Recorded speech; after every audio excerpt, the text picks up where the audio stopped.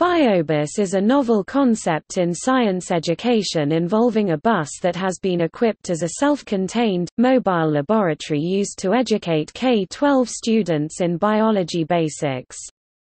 The bus may also be used for other audiences such as community organizations. Typically, a school or organization requests a visit, and the bus, staffed by scientists, arrives on site so that it can involve students in participatory science experiments and presentations.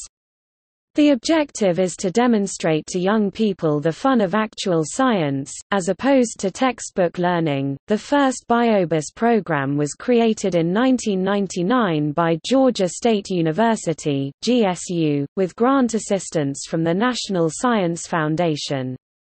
Since its founding, the GSU Biobus has made 950 visits involving over 80,000 people. The concept has spread beyond Georgia, including New York City.